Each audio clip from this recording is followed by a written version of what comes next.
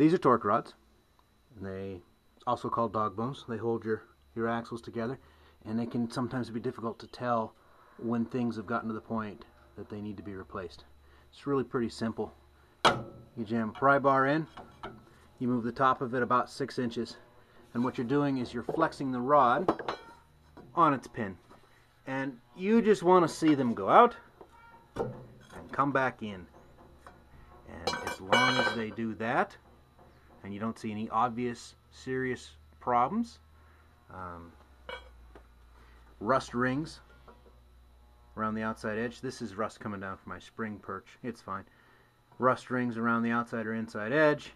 Obviously, if they're shifted off to the side, anything like that.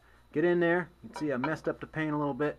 Give her a good hard shove. Move your pry bar about 6 inches, and you want to see that rod flex and come back. Flex and come back. If it doesn't come back, you need to put new rods on it.